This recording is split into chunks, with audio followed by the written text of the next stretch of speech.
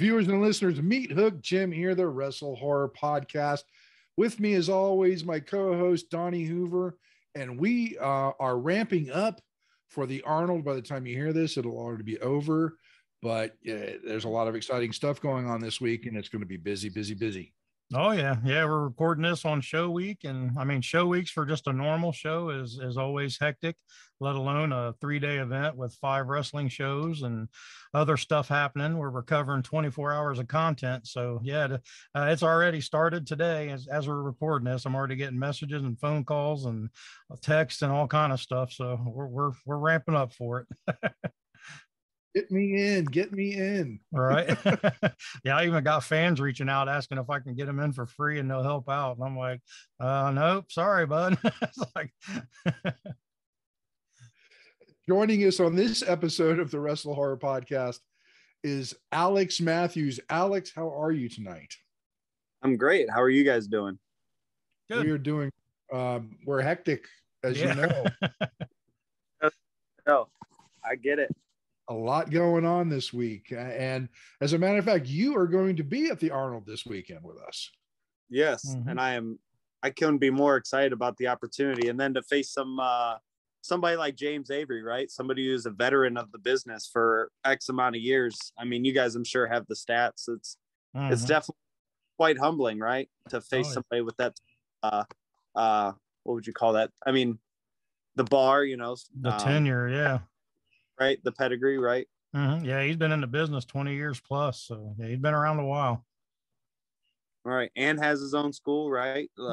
Pretty much with now. So it's definitely a big opportunity, big match that, I feel like, I wouldn't say people might take lightly, but it's just a big opportunity for Alex Matthews, right? Going in there and proving himself that, somebody with that kind of experience, Alex Matthews is just as good, if not better, maybe hopefully that night. There you go.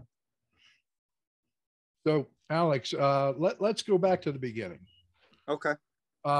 First of all, I want to assume, and I use that term loosely because I know a lot of wrestlers were wrestling fans as children.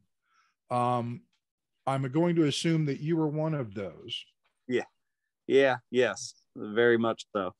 And when did you really start? I mean, how old were you when you really started to get into wrestling?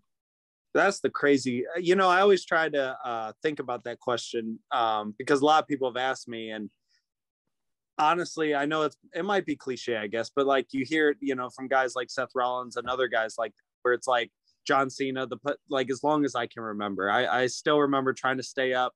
I think it was 9 o'clock back then. You're staying up late trying to get to Monday night, 9 a.m. trying to stay up, acting like you're asleep. And my dad knew I wasn't asleep, but he sitting there watching, Triple H, Rock, Austin, Taker, Kurt Angle. A couple people I'm sure you've had on here have their different eras, but I would say I definitely caught the end more like in the 98, 99.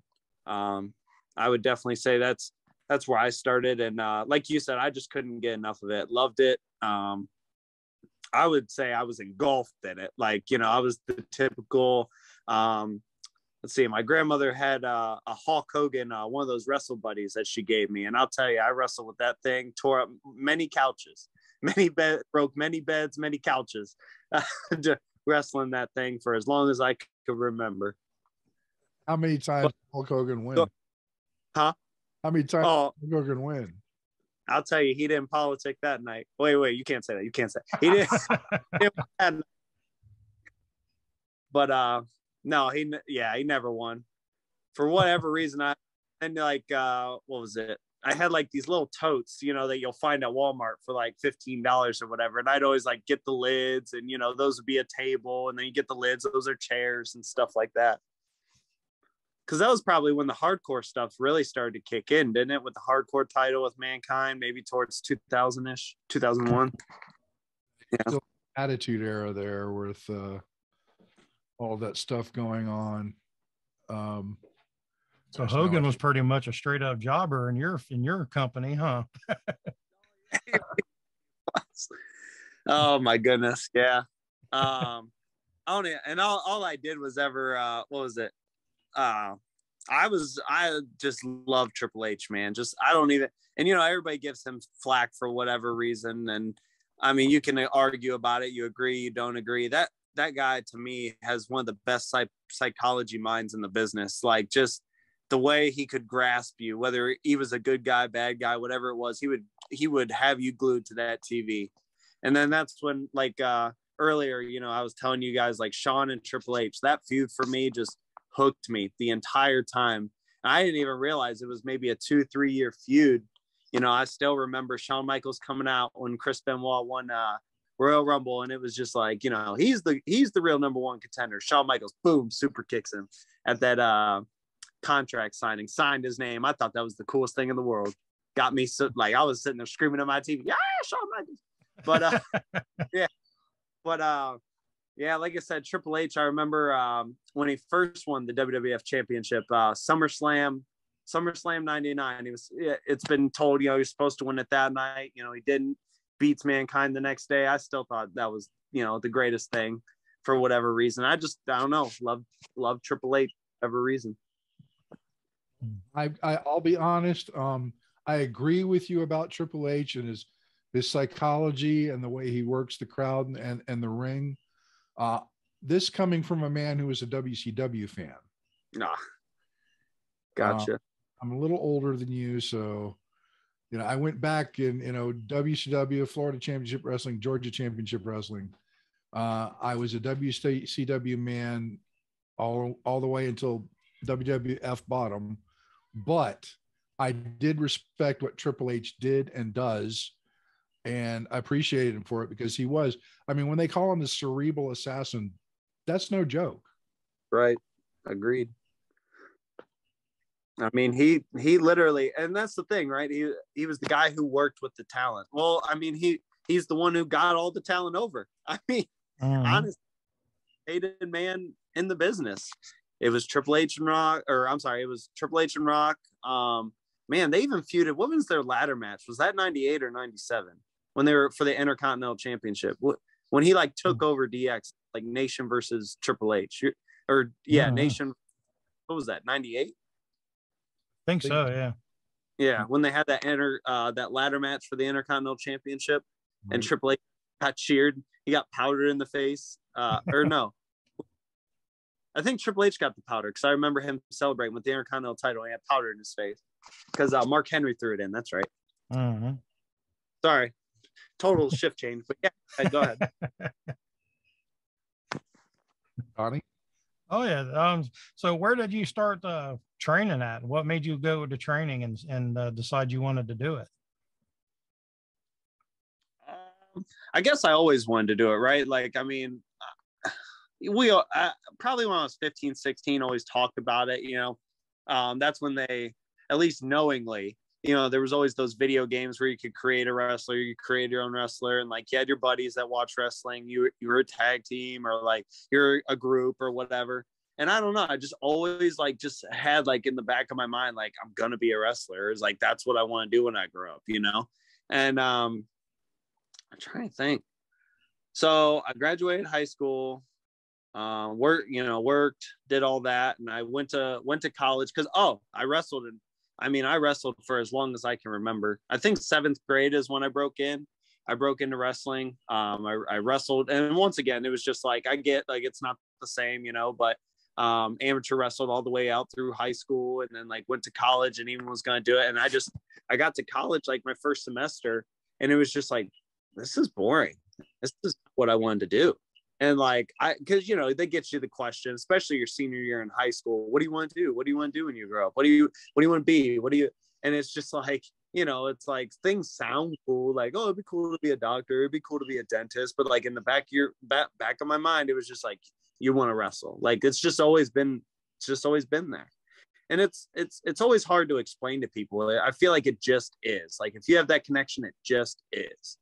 Mm-hmm. But, to get to your actual question of, so then, I just was like, I want to be a wrestler. And so I, quit, took the rest of my college fund that I had and found a wrestling school that was local and just began training. trained with MCW with late Kevin Shasta, who I know you know. Yeah, and his head trainer at the time was Ethan Wright, who was trained by Harley Race.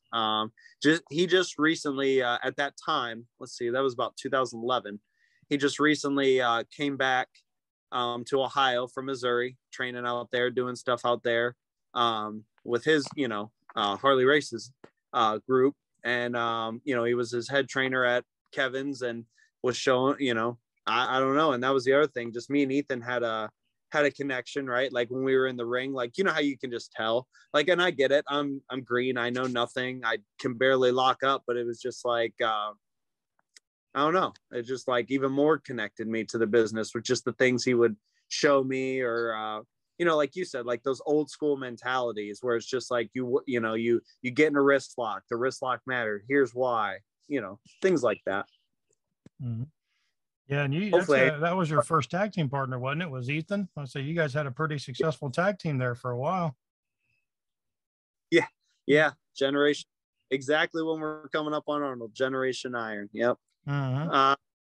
That was probably 2015. So I guess I would have been 2 years in at that point. Yeah. About 2015 to 2016, I would say. Mm-hmm.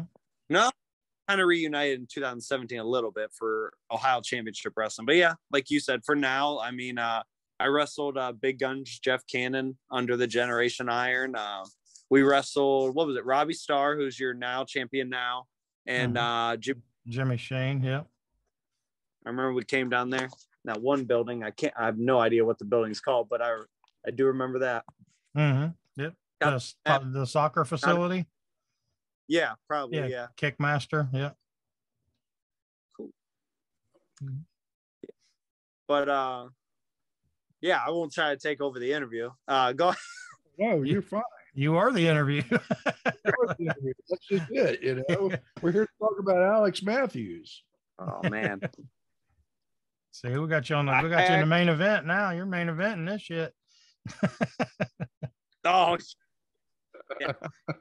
That's hard to believe sometimes. And I get that I've taken my time off for, various reasons and this and that, but I can't believe. And then, COVID didn't help, but, just to the idea that I've been wrestling for 9 years total, it's hard to imagine that I've been in the wrestling. And that's not even training. I trained for like almost 2 years. So it's like, man, can't believe I've wrestled that long already.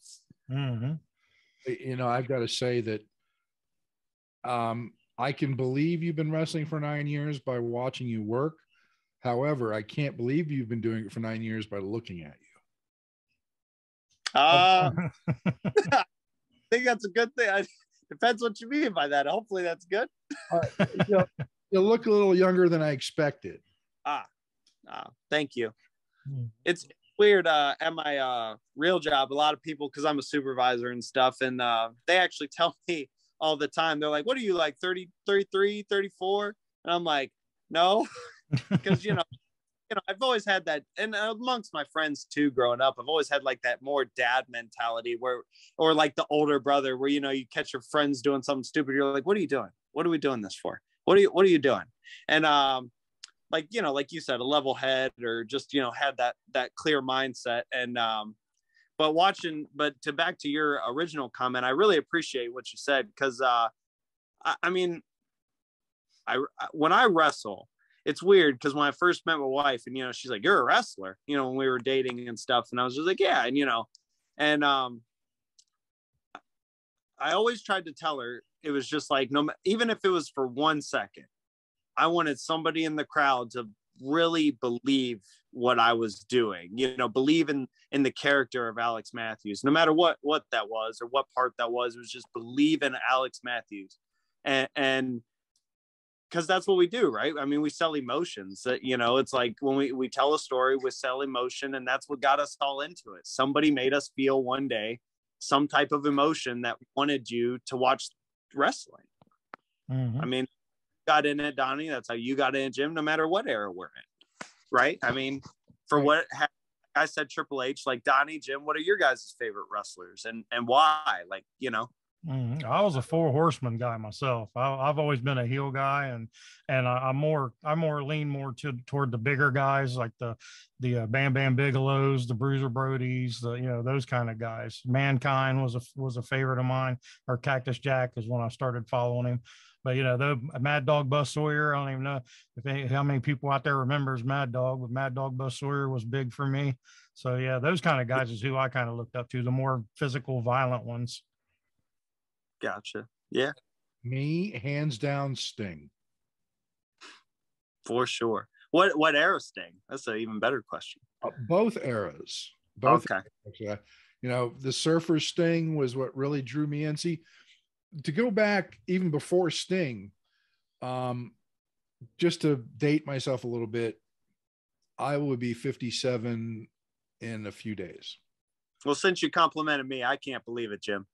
Well, I appreciate that.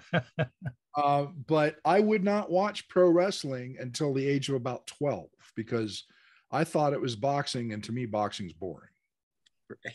Yeah.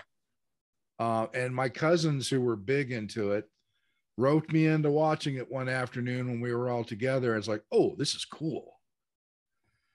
And then Sting came on the scene. Now that was 77. And Sting came on my scene in about 85. It's like, I can get behind this character. And he was great, but when he became Crow Sting, right, it was even more awesome. Right. So, and, some people say you shouldn't meet your heroes, but I got to meet Sting a few years ago. And he was just as cool as he was when I first started watching him. Right. I was a little bit, when I met him at the convention, I was a little bit tongue-tied because I was marking bad. I mean, bad. So I bet. My wife looked at him and said, he really likes you. You just can't say it. And as we're walking away, he goes, I started in 85. I said, I remember. Wow. And that has always stuck with me, that he even spoke to me beyond that. And now he's 62 and still wrestling. Yeah, right. So of course I got a little mad at Seth Rollins with the whole buckle bomb thing at Night of Champions. Yeah, well, we don't know, right? I mean, of course, I don't indulge in that type of stuff. I don't read all the internet and things. I'm naive, I would say, but I don't know whose decision that was. Maybe I feel like if I was him, and just because I'm me, I even at 62, I'm like, oh yeah, brother, go ahead, give me that buckle bomb. We go in here, and I take it, and I'd be like, time out. Well, Sting said he did not hold anything against Seth. He said, it happened. Right. So, and I appreciate him for that, but that was tough because I thought Sting was done. And then, granted his wrestling now is very limited, but he's still a presence. Right. And I think he's molding Darby Allin very well. Yeah, I agree. And then, that's the thing, right? Like, let me quote, a lot of people might get flack for this. Let's quote Jim Cornette, right? Emphasize the strengths, hide the weaknesses, right? Easy developmental stuff. Sting is Sting, right? He alone name, and just like you said, his presence, his aura while he's there, like you said, it might be limited wrestling wise, but he doesn't need to do all that. He's Sting. He's already been there, did that 100 times over, Yes, yeah. And a little bit of trivia. Did you know that Sting, the singer, pays him $1 a year to use that name? You're lying. No way. I kid you not. Wow. That's awesome. That'd be so sweet to have that type of Gordon Sumner pays Steve Borden $1 a year to use the name Sting. Wow, that's incredible. What a name. Could you guys imagine what it's like to be on that type of level, like that type of tier wrestler? Like Rick, I don't know. It's just hard to fathom some things, right? That top tier performer, that top tier level wrestler, like Taker, Sting. I guess Shawn, greatest Mr. WrestleMania, greatest wrestler of all time. Like, to live up to that type of hype, or to have that type, Stone Cold Steve Austin, depending who you ask, biggest star in the business. Like, how to live up to such a hype. It's almost unfathomable. I can't speak. Whatever. You guys get the point. It's hard to imagine. Yeah, but what's to stop you from being at that point? Myself. I already know it's myself. I've always said that, right? I mean, and it's funny that you asked that, and it's funny that I see the picture behind you. And the reason for that is, like, I remember, and Donnie will tell you. I mean, you said your more recent matches. I used to be Unbreakable Alex Matthews, and I was Unbreakable Alex Matthews for years. And I was even worried Michael Elgin was going to give me a cease and desist letter for a long time.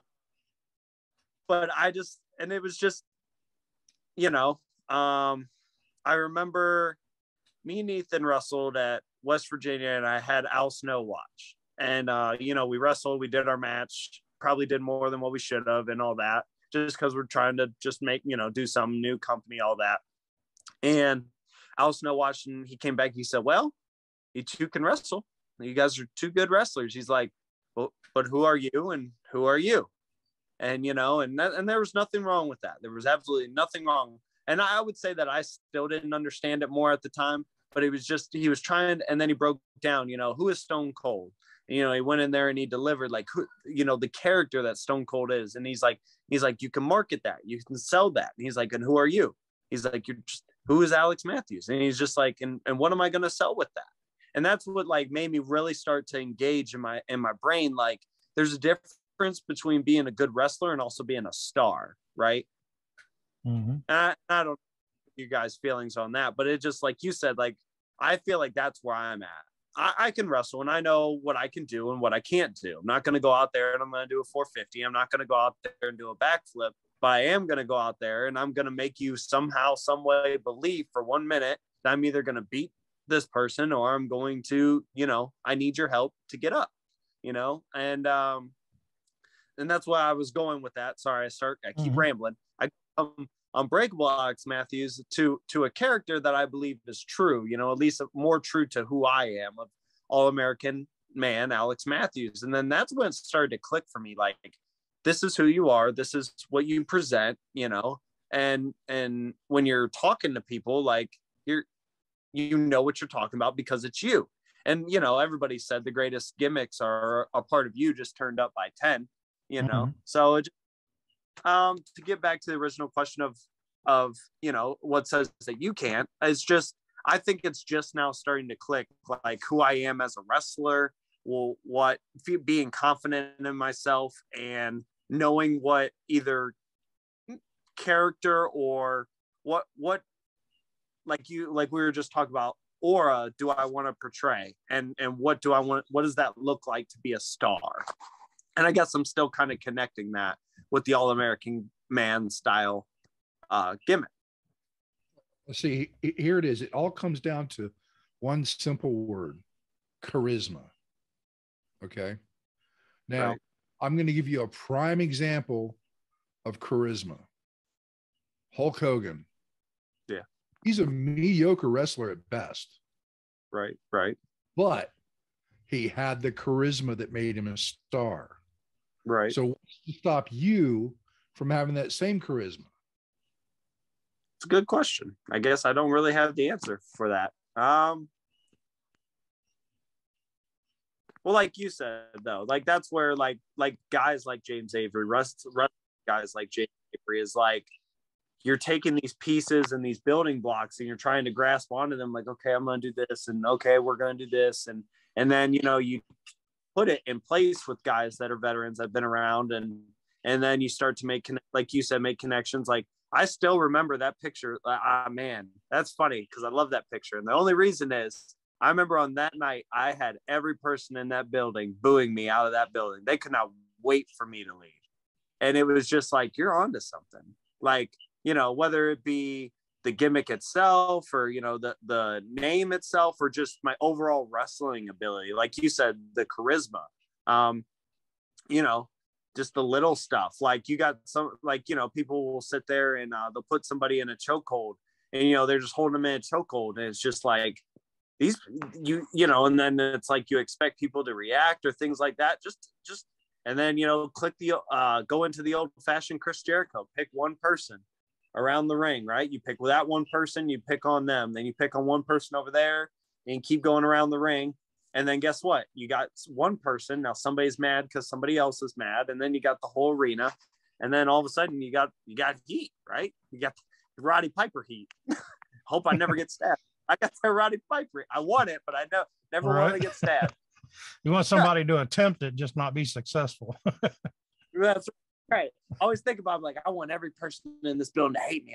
I want them to spit on me. I want them to hate my guts. And then I think about, like, man, they're going to try and fight me in the parking lot. I don't want to fight nobody. I've had that happen before. Yeah. Whether you're a face or you're a heel, you want that passionate reaction from the crowd. That's right. That's right. And that's the thing, right? It's not just like have an awesome match. And it is, right? We always, you know, for ourselves want to have good wrestling matches, but it's like, that's the main reason why, like, I would even say, like, cause, you know, I took a break in 2017 and you know, thinking about, like, and then watching in like 2019, like all these other different wrestlers, all these different guys, and like just thinking of the story that I could have with them, and, you know, thinking about, you know, the direction that you could go. And that's the thing, right? It's like you can still have a good match or a solid match, but it's like it doesn't need to be a barn burner. It doesn't need to be, you know, bangers, as everybody calls them now. Everybody has bangers. And it's just like not every match needs to be a banger. It needs to be solid to carry over to the next match that you hope is solid, that will carry to the next match, that will carry to hopefully 4 or 5 months from now, that will be the banger, and that will be the big payoff, and the one that everyone is invested in and wants to buy tickets with. Because I mean, that if they're not buying tickets to see you, then what are you doing? Yeah, Exactly. yeah, and that's a good point for, like, on the wrestling side of things. You know, each match doesn't have to be a banger, as they call it, but you know, each match should build on each other. You know, on one hand, you know, if you're having a feud with somebody or you're working a program with somebody, each match should build up for the next match. And even a full wrestling card, you know, each match from the opening match to the main event, each one of those matches should also build to push the other match forward. You know, that's after it. So yeah, that's a good point to make for, you know, the wrestlers out there, that everyone doesn't have to be a 5-star match. You know, you just need one good enough just to build upon the next one. Right. And Yep. on top of that, you don't need a spot show. Nope. I mean, if you do a spot show, you pretty much ruined the story, because it's all about the spots. I mean, what big move is going to happen next? Don't give it all away in one shot. Right. Mm-hmm.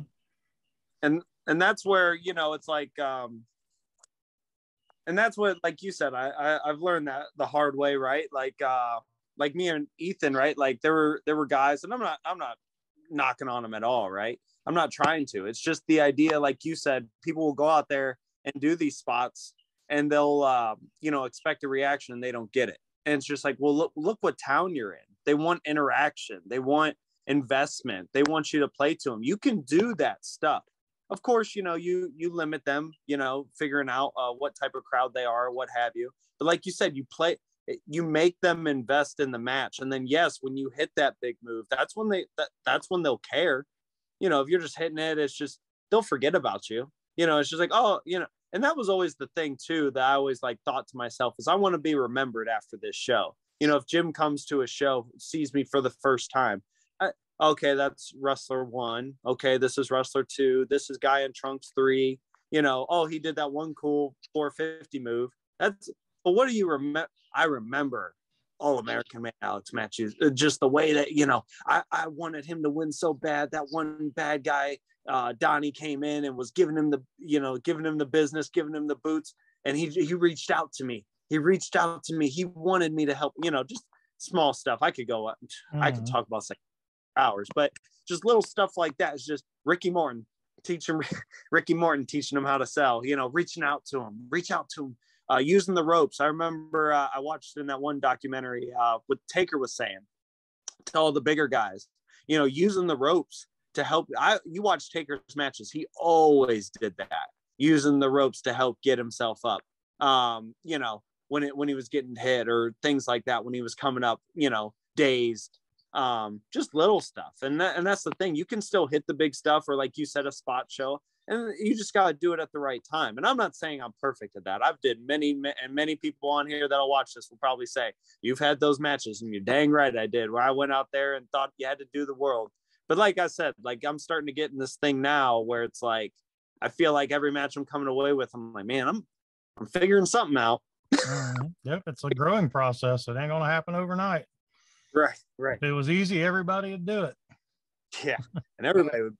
And see, that's the thing I'm jealous about, because, you know, in this day and age, it's easy to find a wrestling school. I would agree. When I wanted to be a wrestler, not so easy. Yeah. And that was one of my big regrets is, you know, when I was 15, that was my goal in life, as I wanted to be a pro wrestler. You know, I had my dad bought me wrestling gear for Christmas one year. Yeah. Amateur wrestling gear, mind you. I didn't specify, so that's what he bought me. So I had the singlet that looked just stupid. But I didn't know how to find, I didn't have internet at the time. I didn't know how to find a wrestling school. I was in Florida. Oh man. You know, so it's like, okay, well, this dream's not going to happen. And by the time I get into wrestling, I'm too freaking old to do it. You know, like I said, I'm 57. I've been ring announcer for Donnie for 3 years. I just wish I could take a bump so I could get a little more involved, you know, but you know, we can get you to bump. That ain't a problem. It'll just, you be getting you back up will probably be the problem. Yes, that's it. I can bump, just getting my big ass back up. And that's the scary thing, because I'm bigger than most of the talent. Hey, I'm aesthetic. as the guys at the Arnold will probably tell. I try to be aesthetic. There you go. For certain. I'm 6'4". Yeah, 6'4". I mean, that's good. You said you're 6'4"? Is that what you said? I'm 6'4". Dang, man. If only I could be 6'4". And I'm about 330 pounds right now. Man. Which is a bit bigger than I like to be. I'm comfortable around 250. So that just gives you an idea. This was you know, I would absolutely, you know, I would love to be able to get in the ring and just do limited stuff, but I know it's not going to happen. So I live vicariously through my ring announcing. Right. And I get that though. I mean, I always think, because, you know, like if for whatever reason I ever stopped wrestling, or where that will ever, you know, because wrestling's a ride, it's a roller coaster. You never know where you're going to go. And it just, if anything happened, it was just like, you know, training would be fun. That would be a nice niche that I think would be fun for me. Or like you said, being a manager, being like that, just taking, you know, the personality, like you said, charisma, and just, you know, maybe not taking the bumps anymore or wrestling, but still helping, you know, get involvement and getting, you know, whether it be he or crowd cheering, you know, getting them invested in the match, things like that. Like that, it's still, like you said, you're still playing a part, and it's an important role. Everybody has an important role. You know, we're trying to be larger than life stars, you know, and try to portray ourselves as stars. And, you know, if we have and no knocks on this person either. I never try to bash anybody, but somebody, I came out and I had, it was the first time I wore my new shirt, you know, for All American Man, had this new shirt, kind of new boots, you know, I felt good about myself. I came out and they called me the All American something, and Alex Matthews. And I just like looked at him and I was like, all right, I'm that guy.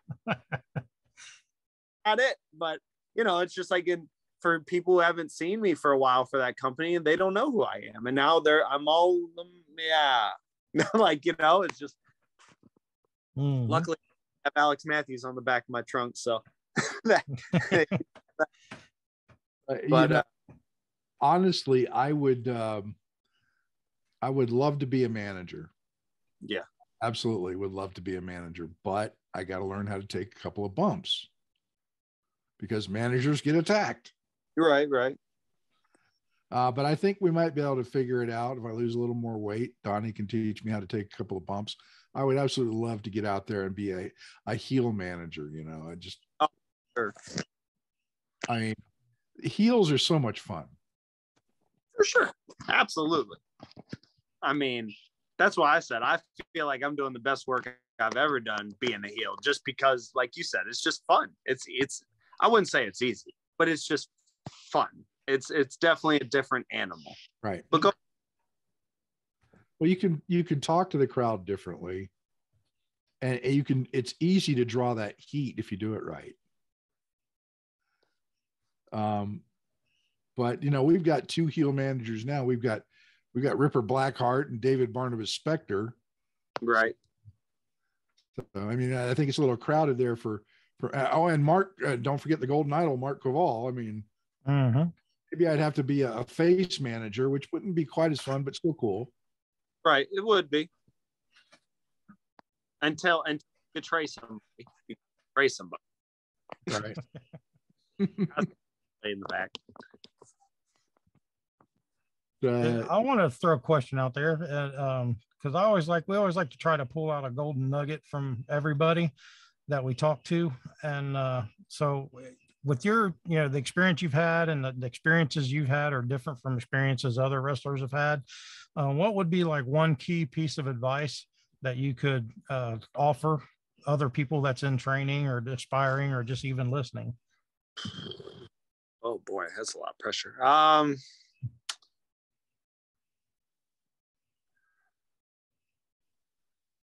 Like it depends where they're at, but I would argue that if somebody is just now into wrestling, I even kind of loop it with a story. I went to Cody Hawk's when I first moved to Columbus. I went down to Cody Hawk's Pro Wrestling Academy because I wanted to, bump some rust off and things like that. And he was showing them how to, tie up, grab the arm, ring the arm, show them a couple reversals with that and stuff like that. And, you know how people are when they first get in the wrestling business. They're not too keen on that, right? They want to body slam somebody, tombstone somebody. I would say the big thing is never forget the fundamentals. The fundamentals matter. And like you said, like we said, the little things matter. You do a back elbow, you better do the best back elbow you've ever did. You're going to do a forearm, you better do the best forearm you've ever got. And that's the thing, right? Like you said, you don't got to throw 10 of them. If you throw one good one, sell it. I mean, that's all that matters. And that, I guess the little nugget, and of course you'll hear that from everybody, but the little stuff really matters and the fundamentals matter. You watch one of Alex Matthews getting tongue-tied again. Alex Matthews matches, you're not going to see the biggest, like I said, the biggest shooting star, the red arrow, like Pac or Pac, whatever he says his name is. You're not going to see that, but you're going to see me hit a power slam and it's going to be a nice tight power slam. You're going to see a spinning clothesline. It's going to be a nice, tight, little snug close, and for that moment, I hope that I made somebody in that crowd, or hopefully, obviously, all the crowd believe for 1 minute that I'm about to win this match, or, that's the end of the match type of deal. Good question. Good advice. Glad you brought that up. I'm glad you brought up Cody, because I was going to ask you about how you liked working with Cody Hawk. That man is I'll give him all the credit. I will give him all the credit. I messaged him myself, and I wanted to reinvent myself. Like I said, I was doing Unbreakable Alex Matthews, and I came back into wrestling, after COVID, and was trying, and I just felt like I wouldn't say it was stale, but I wanted to project something different. And that's why I said those things were turning, where it's like, I know I can wrestle, and I don't mean that in an egotistical way. I'm solid enough that if you put me as the first match on the card, I know I can wrestle. Sure. But that's not right. Like you said, charisma, that's not enough. You need, if you want to be, whether it be semi-main event, main event level guy, a guy that, people want to invest in.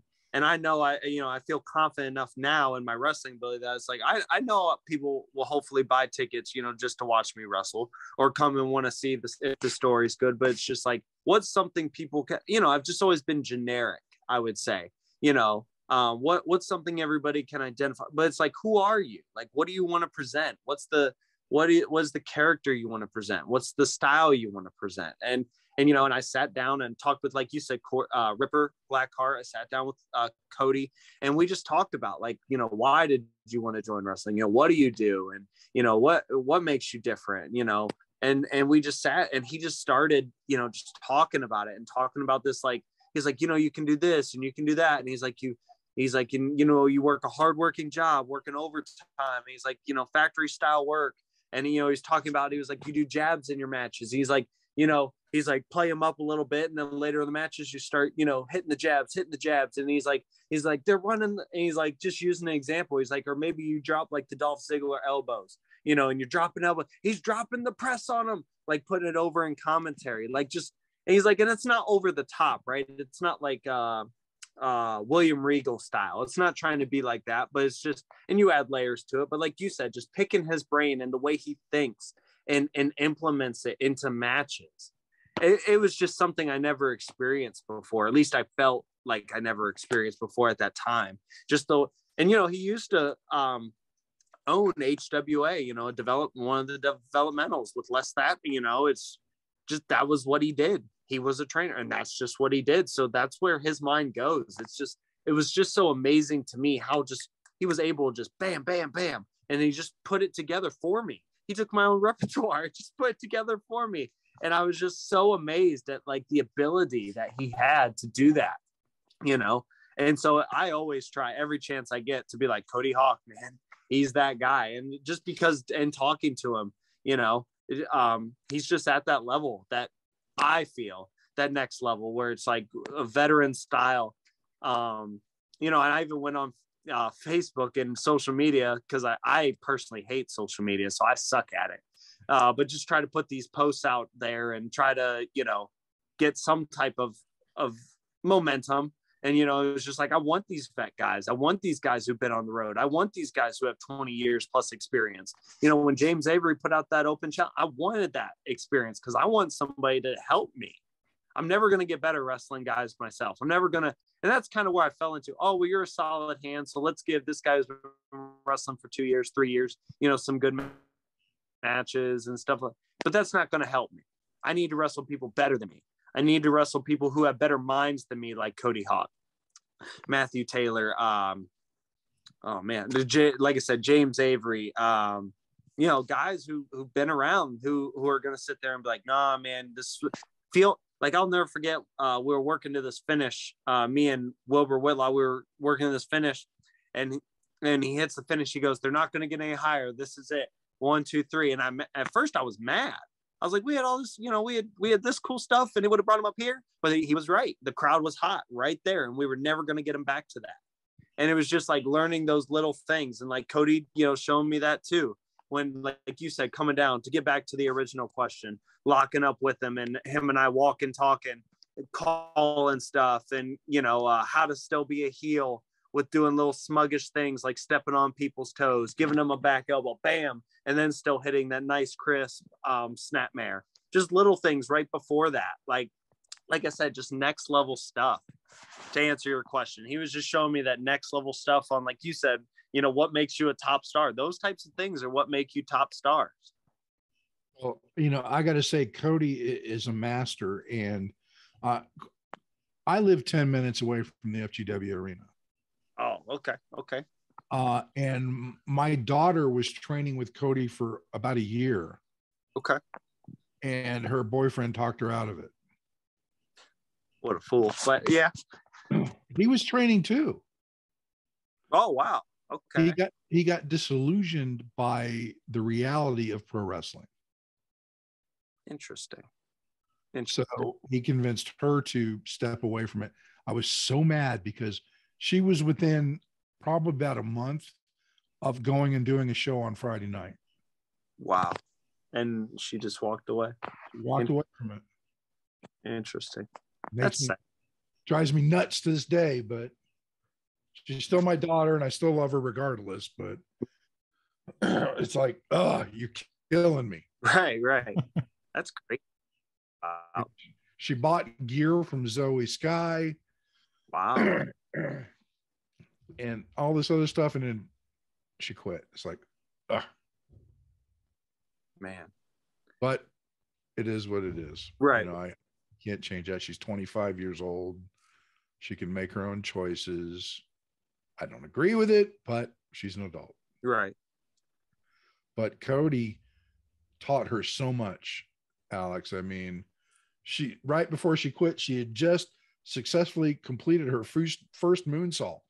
Wow. She can already do more than me. But yeah, Cody, mad props to Cody. He's amazing, and the talent he's churned out over the years is For second. sure. And the guys that wrestle at FGW, like you said, from the FGW arena, I remember I went there for the first night and they made me feel at home. They made me feel family. You know, I didn't know any of them. I was nervous. I stood in the corner. Most people who know me when I'm in the back of a wrestling, you know, when we're about to go wrestle, I just find myself because, you know, it's weird, right? I get on camera, I get pressure put on, or like you said, when we go out there for the show, but like, that's all I'm thinking about. I'm thinking about what we're going to, and it's not planning the match per se, but just thinking about, like I said, those little things and trying to be better and trying to implement it. All right, so today we're going to do this, and today just thinking about it. But anyway, back to, like you said, just making me feel like home and making me feel like, you know, welcoming me, saying, hey, how are you? You know, trying to involve me in things and trying to, you know, just make it more than just, you know, another wrestling show. You know, and punk rock kid too, cool guy, you know, definitely sweetheart, and just, you know, wanted to help me out. You know, he always tells me all the time, he's like, oh, you know, you've seen this a million times. I'm like, it doesn't matter if I've seen it a million times. I want your input, and it's always great input. And it's always, when we go out there and we do it, it's always great. You know, it's like, and so I mean, like I said, every guy or every person yes, guy, gal, great wrestlers. And definitely, you know, it's great that Cody offers something like that where we can go in there, cut our teeth week after week, and be able to, you know, improve our craft. And for a TV audience, right? They just got that Dayton TV deal. I'm not sure if they already had it, or I forget the details, but you know, they're on TV and they're doing more and more production than, at least I've overheard Cody and some of the production in the back to talk about, that they've ever done. So, I mean, always improving, always going. Oh yeah, I agree with you. I was, they actually called me to be a ring announcer back in December when Rick Toms couldn't be there. And so I came out there and everybody's very warm behind the scenes and hi, you know, nobody ignored me as everybody came up to me, just like the boys are supposed to. You're supposed to go around and meet everybody, and everybody was coming up to me, and you know, it made me feel really good, being that, you know, I've been going since before Origins 2. Mm-hmm. And all of a sudden at the end of December, I was ring announcing for them, and always been in the seats. Now I'm in the ring.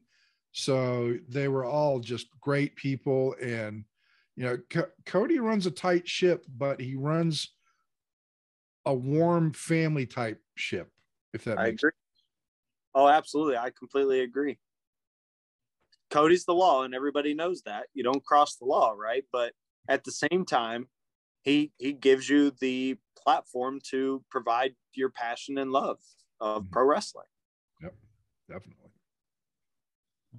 And as a matter of fact, speaking of Cody Hawk, he's going to be wrestling at the Arnold as well. Yep, that's true. How many nights is he? I know I saw him and Shauna are wrestling at, I think is it a multi-gender? Is it a mixed gender match? One of them is. They're going to be wrestling on Saturday and Sunday. Uh-huh. Okay. Yeah, they got a mixed tag, and then they're doing singles on Sundays, so they'll be there 2 days. Yeah, well, Shauna's in a triple threat match. Yeah. But yeah, they'll both be up there, and not only that, but we got Matt Taylor. Yep. We've got Scotty Amos. Yep. Harley Fairfax. Right. I'm trying to think if there's somebody else that right off the Damian Chambers. Damian Chambers, tag team champion right now in FGW. That guy's on to something. I'll put that guy over any day. That guy's on to something. I hope he gets Crash Jackson, is he on? I know he's doing. He's not on the card. Okay, I know he's doing the gut check. I like Crash. He's doing the gut check. Crash Jackson. Yeah, good for him. He's good. Yeah. So speaking of which, since we're going to be on here and put him on the spot, Donnie, you got guys out here wrestling 2 days. I told you months ago that I wanted to wrestle all 3. Right. I know. I've had to turn a bunch of people away for, you can't even fit them on. I know. I remember Donnie, he goes, "You want to wrestle Yarno?" I'm like, "What kind of question is that? Of course I want to wrestle the." Then I know. I was like, I'll make sure I'm free all 3 days. I'm going to go ahead. We're going to go ahead. I'll be all available for you. And then I saw, like I said, that James Avery Open Challenge, and I was like, I was all over it. I want. So super excited for that. And I think this is my first Arnold actually with you guys. I for whatever reason, I can't remember in my head.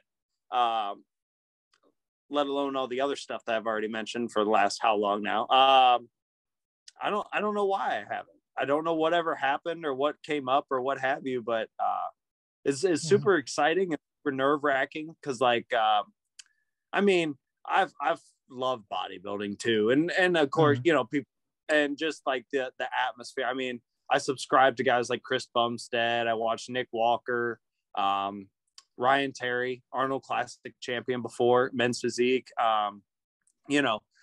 Just guys like that, and knowing that they'll be there, and Arnold in general, just the spectacle that will be, and wrestling in front of that type of crowd. It's just it's like nerves, but it's good nerves, right? Like like I said, you're starting to get confidence in yourself, and you're like hope to deliver and want to deliver, and then like you were talking about the impact gut check and things like that. And it's like, it's more eyes and you start to get a little more nervous, but at the same time, is this what we do, right? That we wrestle because we love to wrestle. It doesn't matter who's there or what.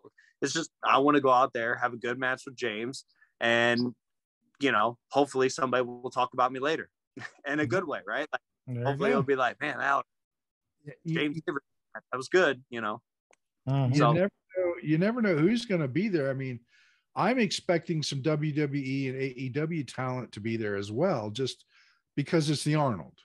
I mean, that's fair. That's fair. Yeah. And you never know what promotions are going to have scouts out there to see what's going on at New Ohio Wrestling. Right. Right. Yeah, there's rumors that people are going to be in the crowd watching the shows, so you never know. Like I said, our goal is to open doors for people, so hopefully, something good comes out of it. I'm hoping. Yeah. That'd be really, I mean, and that's the other thing. Like I was talking about unfathomable, like just like thinking that type of deal would happen to me. And I don't know, why I think like that sometimes, but it's just, I don't know. We watch, like I said, we watch these guys for however long, and we think of them in a certain way, and to think that could be us, and I know tons of guys who that's happened to. They've gotten signed, they got their contracts, and they're doing their thing. And that's great for them, but it's just hard to imagine for me. I don't know. The boyhood dream has come true for Alex. Just hard to imagine. You never know. I mean, there might be a door opened for you after this. And I'll give all the credit to Donnie Hoover. Donnie takes payments. I'm sure he does. I'll just take attaboys. That's enough for me. Yeah.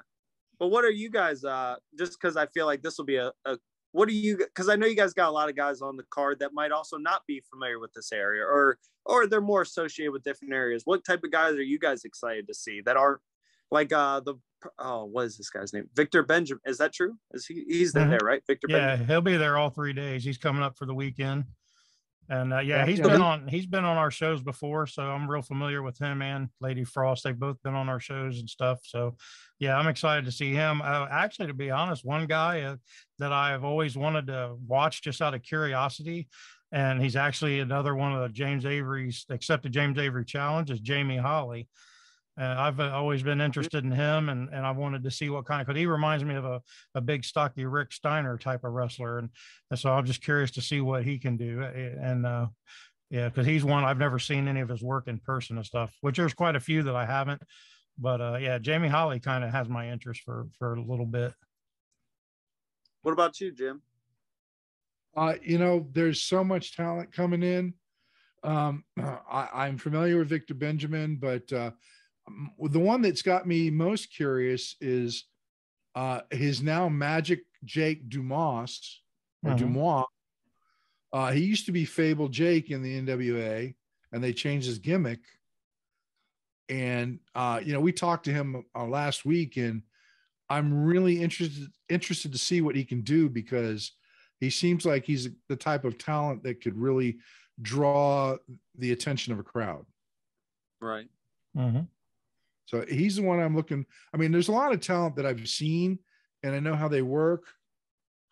But he's one of the ones I want to see. I want to see how he works and everything. So, yeah, it would be him and Beast Man are my two ones I want to see work this weekend. For sure. I just did a tag match with Beast Man. Well, not with him, against him, but that was pretty good. It was pretty different. Like you said, used to wrestling guys your size. Well, everybody's for the most part bigger than me, but now a really big man, getting to do it as a heel and get to be like that cowardly, classic old school, just big man versus little man thing. That was cool. Especially with the gimmick. Very cool. Oh yeah, for sure. So Donnie, even though we haven't talked a whole lot about horror, we got to get a little bit of horror in there. Yeah, for sure. Okay. It wouldn't be a WrestleHorror without it. Yeah. Well, I think you need to pop the question on Alex. All right. Well, first off, are you a big horror fan, or do you have an old school icon that you favor, or what? How are you about horror films? Well, I would say I used to. When you get married, you have kids. You can't necessarily always watch movies anymore, right? So I'd say I wouldn't say horror films exactly. It depends on your definition of horror. I like the more suspense and thriller movies. Kind of goes with my wrestling style, like I was telling you, telling a story, but just give the bumps. And trying to think, what would be one. I really liked The Conjuring when it came out. I really liked The Conjuring. I thought that was really good. You're smiling a little bit. What do you think? Go ahead. There's a reason I'm smiling, and I will explain it to you. Donnie's like, oh shit, here we go again. Okay, you enjoyed The Conjuring. Yeah. Okay. How much do you believe of that story? Well, all right. If you watch the movie, I don't believe the end. But okay. I mean, it depends. I mean, I would say I would arguably believe in some paranormal, you know what I mean, here and there. So I mean, there's some stuff that I would believe somewhat happened. I don't know about the whole thing. That's why it's called based on a true story. It's not all true. Correct. Now, the reason that I laugh. Here it comes. I'm a paranormal investigator. Really? Okay. On September 9th of this year, Donnie and Terry, myself and my wife, Shauna Reed, and a friend of mine are going to investigate the actual Conjuring house in Rhode Island. Holy crap. That's it. Yes. I hope the best for you. I hope the best for you. Yeah, I've never done them before, so it's definitely going to be interesting. I figure go big or go home. And that was my thought process, because I bought a whole bunch of new equipment. My latest piece of equipment that just came in is a thermal imaging camera. Oh, okay. That's cool. That's super sweet. Yeah. That'll be super. Not cheap. No, I bet. Don't doubt it. But I've been playing with it all weekend. I was watching it. I let my dog out in the backyard, and I could tell where she took a dump. It's like, gosh. What's just because you talk about it, and like we're on the theme of horror, what was like the craziest thing that you've ever experienced, since you said you're a paranormal investigator? What was the craziest thing you've ever experienced? That's a good question. There's two things that come to mind. And both of them actually happened. There's a decommissioned prison in West Virginia called in Moundsville. And it's the former West Virginia State Penitentiary. Okay. And one of the things that happened is I was sitting in the cafeteria, pitch darkness, with my ex-wife who was investigating with me at the time, and someone grabbed my pant leg and pulled. Oh man. Now I had a night vision scope and I looked around. I couldn't find anything. And I'm gonna amend that to three things, and I'll tell you the second one, then the third one. The second thing in that same prison was I was doing an EVP session, and my ex-wife was like, "Oh, look, there's orbs on the camera." I'm not a big fan of orbs because there's too many ways that they can be, right, debunked. Right. But I went back through the audio, and I've got an ethereal voice on my recording saying, "What did you get?" Wow. And the third thing is the Waverly Hills Sanatorium in Louisville, Kentucky. And my current wife and I were there, and on the fourth floor, what they do, if you take the 2-hour tour, there are absolutely no lights on this floor whatsoever. And they'll take people and they'll send them down a hallway. And the reason for this is because there are shadow people that occupy the fourth floor. And people say, "Oh yeah, it's BS." But I watched my wife walk down the hallway and completely disappear from sight. And then she reappeared when she started walking back. And it wasn't because of distance. It was because something was blocking. Wow. So those are three things that really stand out to me in paranormal investigation. And I'm what you call a hopeful skeptic. Mm-hmm. I have a hard time believing, but I want to believe, and I'm looking for that proof. I get that. And with the Conjuring House, I'm hoping to get a whole lot of proof. Right. Mm-hmm. That'd be super. You just check my underwear after we're done. You'll probably get all the proof you need.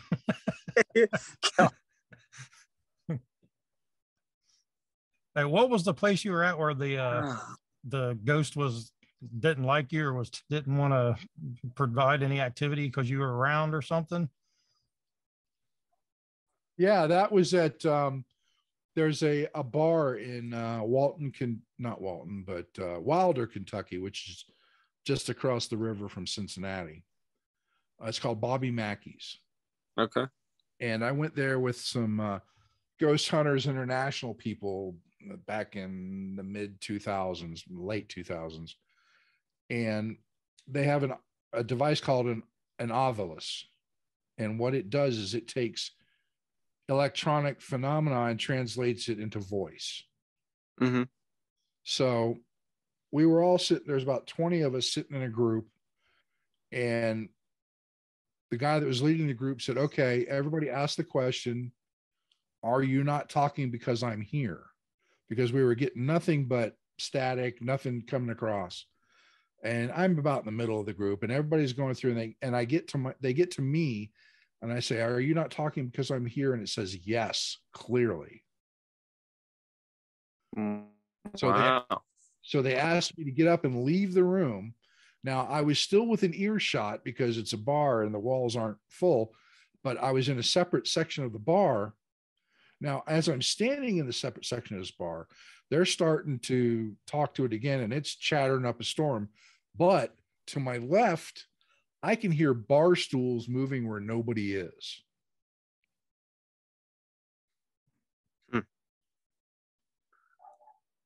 What? That was just one of those things. I didn't have the equipment I have now. Right. I wonder why it didn't, or what I didn't like about you. That's a good question. And maybe it's because I was a skeptic. Right. Would not talk until after I left the room. Then it was chattering up a storm. Right. You ever, I wouldn't say, not to get, because I could talk about this stuff. This stuff's always interests me. But just like things that are you can clearly, I wouldn't say clearly tell, because those are certain special people that can tell those types of deals, but like clearly something is not good here. You know, like this is not something we should play with, or, you know, it's like, we got to go style. You know, you go somewhere and you go, we got to go. Well, and that's one of the things that concerns me about the Conjuring House. My wife and I, we've been doing this for over 20 years, and we know how to protect people from bad spirits. Right. And I say bad spirits, bordering on demonic. Right. And we're going to go over you know, because none of these people have really done anything like this. I mean, Chris and I are the experts on this. And so there's going to be protections in place to make sure they don't bring anything nasty home. Right. For sure. And silver is a beautiful deterrent, just so you know. Interesting. I didn't know that. I wear a silver necklace with a silver charm all the time. But silver will help protect against bad forces. But it's got to be constant. If you're going to be in that location, you just can't not have some kind of silver on you. And it can't just be a little bitty piece. It's got to be, you know, at least a little bit of a substantial amount of silver to deter that. That's interesting. What about you, Donnie? We've me and Jim been going back and forth. What's your favorite horror, or what recent movie would you say that came out? Because you said you were an 80s guy earlier. What's something recent that you really liked when it came out? To be honest, I actually like the new Texas Chainsaw that came out, because I didn't go into the new Texas Chainsaw Massacre looking for a story. I went in looking for what it was you know, a gory slasher, because I'm a slasher fan. And you know, the story was kind of, in some ways it was kind of corny, but some ways I got it, and it didn't add up. Like the story didn't line up with the others, but the gore was phenomenal. I mean, yeah, for what it was amazing. Gotcha. It was a gore fest. Oh yeah. Yep, absolutely. It was. I mean, especially the bus scene. Mm-hmm. Yeah. And yeah, like I said, I've seen a lot of people bashing it and stuff, you know, like, oh, it sucked, this and that. And that's because they were going in looking for a story. And I'm like, that's not what Texas Chainsaw Massacre is. Like, it's a, you know, it's a slasher, you know. Well, you know, just because to show, like I said, how far back I watched them, you guys might not remember them right offhand. The one thing that, like, I always got, I wouldn't say turned off with, but like, it was like I got turned off, but then turned back on, was with the Saw films. And the reason for that is, like, I liked the Saw films, you know, they were good. Like, it was a nice, good story. First one, you know, dude walks, you know, all that. And had good principle and things like that you could follow. And then it started to get a little carried away, and like it's like it was hard to follow kind of there for a minute, from what I can remember, where I was just like, this is just, like you said, gore is that's all it was. Yeah. Or, you know, yeah, they call it torture porn is what they call it. You know, where it's getting kind of like the story's getting lost, but then you caught back up, and they caught the story back towards the end half, where you started to get into the, what was it, like the 6, 7, or final chapter, whichever, however many it was, and all came back around and things like that. And then, so I don't know, I wanted your guys' principle, like I said, just because we've barely talked about horror, I just wonder what you guys thought about those. Yeah, like I said, you know, I'm okay with a slasher film that doesn't have a solid, consistent story. And because, you know, I go in expecting it is what it is. Just like I'm a huge Jason fan. I'm a Friday the 13th guy, and they're probably the prime example of stories that didn't stay on track. I mean, you know, they just got to a certain point and like, all right, we're going to turn left, and we're going to put him here, and then we're going to put him here. And, you know, then they brought it back around, and they made a new remake and tried to explain how he was always in certain spots. And, you know, so, but, you know, Jason's just my guy, you know, he's a slasher, and he's, you know, him and Michael Myers are probably, you know, or not probably, they are the two greatest slashers ever created. So, you know, Yeah, that's just it is what it is. Like I said, people like you said you like thrillers, and we just saw me and my wife just saw a good thriller the other night called No Exit. It was on Hulu, and it was like a drama thriller, and it was actually really good. And but yeah, like I said, I'm a slasher guy, and I like the found footage films too. I've realized a few years back that I'm a pretty big fan of found footage films. So those kind of are down my alley as well. Yeah, those are cool. What's that movie? I can't remember what it's called offhand for whatever reason. I'm gonna probably catch heat because I know a lot of people love it. What was the one where like what was it, the blind man, and they try to rob his house, and then it turns out that he actually tries to get them. What movie was that? And they came out with a second one. Oh, I know what you're talking about. I cannot remember the title. Yeah, Hush was a different movie, so that's not it. Yeah, Hush was pretty good. Yeah, I mean Hush was good. I remember Hush. I know what you're talking about. Yeah, but that movie, like when we were talking about drama, thriller, it was Don't Breathe. Don't Breathe. There it is. That movie. That one was really good. Like I even liked I even found, because I saw it in theaters, I even liked how when they shot the gun in the color, because it was like black or it was dark, or tried to portray that it was dark, like the camera work. And then it was like when they shot the gun, it was like color for like a moment and then went back to black. Like I just thought like that was just cool. It was different. Like you don't see stuff like that where it was just like, it was almost like it was trying to be realistic and like trying to be first person. Like what would happen if like you did that, you encountered stuff like that. It was cool.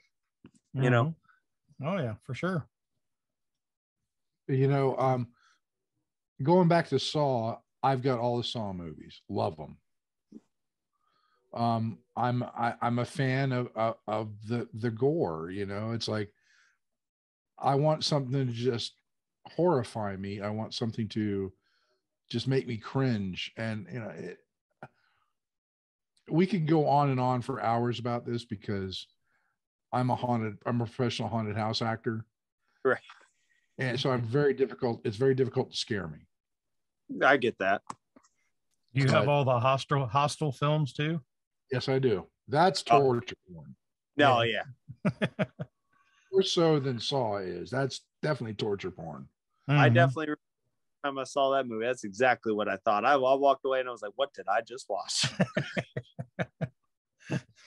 Watch a Serbian film. Oh, I've actually heard of a lot of my friends have tried to say that. They said, you should watch that. I am never going to watch that movie. Remember, I watch Terrifier. Terrifier is a good one. Okay. We actually had the killer on our show. Oh, really? It was last year, I think. Plays Art the Clown. And he's just nasty. He's evil. He doesn't say a word. Watch it and you'll understand. I don't want to give anything away. All right. But it's definitely, I became a fan of that.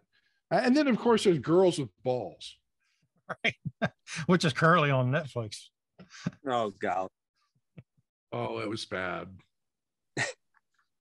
Are you guys fans of bad horror films? Like you laugh? I am to a certain extent. Yeah. I was a fan of Girls with Balls because everybody watching it with us was hating it. So it made it fun for me because I knew I was torturing them. But it's basically a girls volleyball team meets Hills Have Eyes. That's pretty much what it is. Holy. And it was Donnie and Terry and me and Chris, wasn't it? Mm-hmm. Yeah. Yeah. I think we had our daughter for a while, and then she gave up and went upstairs. Right. Terry and Chris are like, "Are you serious?" And me, you were like, "Hey, Girls with Balls." Yeah, give it a chance. Horrible. Mark that. But fun. Yeah. You see nubile young girls with volleyballs and mutants that are trying to do whatever, it's like, Oh my. So Donnie, I think you need to drop the question on Alex. All right. Yep. We're going to put you on the spot here. There is no right or wrong answer. It's all for fun. We just like to get inside the minds of our guests and see if they're just as twisted and weird as we are. So that question is, you are the main serial killer in your own horror film. What is your go-to kill? What is my, oh man.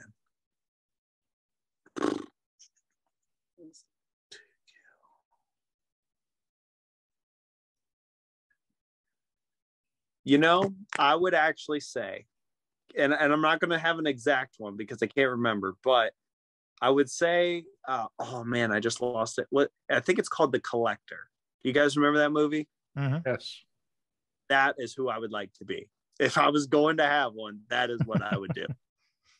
Nice. Nice, precise, like little, like. Just have you a nice collection. Yeah. But the what was it? The piano scene where he uses the piano wire and he sets it up like, obviously she runs through the hallway 50 times, then all of a sudden somebody, he puts it out there, like that type of ordeal. I don't know, just like the little, The Collector. I would say I would try to resemble that. Nice. If I piano wire is always a good kill. But I mean, that's just the most memorable that I remember from that movie. But I remember, just because we're talking about it, like you said, I love the Collector was a really good movie when it came out. I loved that movie. I remember when part 2 came out, and I was so excited to see that movie just because of how good the Collector was. I do remember that. No, very cool. Very awesome. So Alex, tell people how they can find out, even though you don't like social media that much. Yeah, I mean, they can find me on Facebook.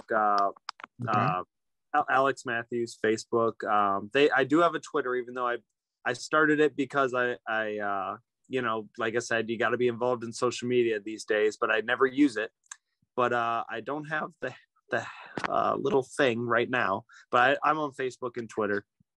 Nothing crazy like Instagram and TikTok or whatever these people do these days. Technically, I have a YouTube channel, but it's like just to post matches and promos, and that's really it. So, I mean, I guess you could find it on that. I have tons of, I wouldn't say tons, but I have okay matches on YouTube that they can, if they just search Alex Matthews Wrestling, they can find it. An Alex Matthews match from probably 2014 to 2016 to probably recent. I would say even probably recent. Okay. I would sucks on YouTube, but right, anything film. I mean, Donnie, what did you Fight TV? Right, you said I have a couple matches. That Jeff Cannon match that I referenced, I thought that was really good for somebody for how many years I had in the business, and I really enjoyed that match going in against Jeff Cannon. The tag match is on there from now. I'm trying to think what other we did with now. I think it was just those two. But they're both on Fight. So I mean, those are just a couple things, Jim, that people can try to find me. I wouldn't say I'm hard to find, I guess, being X amount of years in the business now. But now, do you post your upcoming shows on any of your social media? Oh, for sure. I always try to share. Like right now, I would say I'm pretty frequent with. I just got into War. Me and Ryan Michaels with Nick Hahn, the Entourage, War Wrestling in Lima, OCW, love OCW too. That's more Akron. And then there's Power Slam Pro Wrestling. They're like that picture behind you. It's just every once in a while I come in, do a match for here and there. Those are primarily, I think, going more in Maslin now. They were doing Navarre and Maslin. Trying to think. Oh man, I was doing Pennsylvania for a little bit with All or Nothing Wrestling. Without looking at my calendar, that's just to name a few. I mean, I'm always open for anything. But I always try to share as much as I can. Promos. so the poster, things like that, try to talk about the match, on social media, things like that.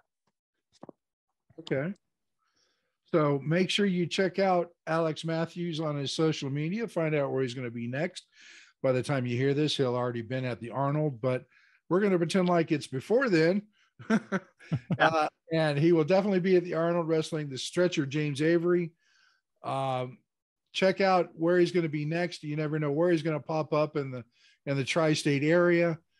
For Donnie Hoover and myself, Meathook Jim, and our special guest, Alex Matthews, this is the WrestleHorror Podcast. Thank you for joining, and we will see you on the next episode. See you guys.